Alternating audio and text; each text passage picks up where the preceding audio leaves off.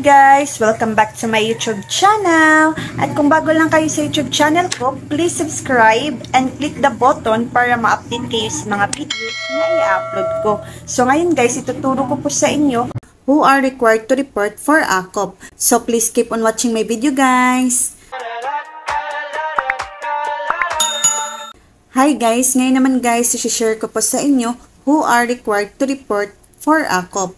So dito, who are required to report for Acop? When existing policy sa SSS, yung mga retirement pensioners residing abroad.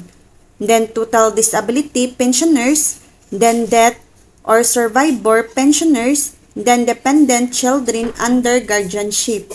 So dito, retirement pensioners residing in the Philippines who are 80 years old and above, starting March 2024. So, sa update ni SSS, March 2024, retirement pensioners residing in the Philippines are already required to report for Acop.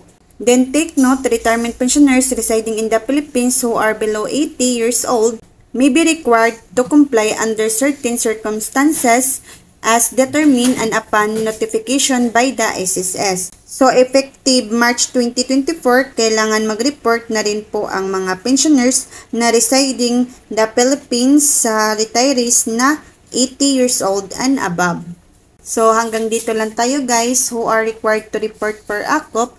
And sana guys, nakatutulong itong video na ito. And please subscribe my YouTube channel. Thank you for watching. God bless!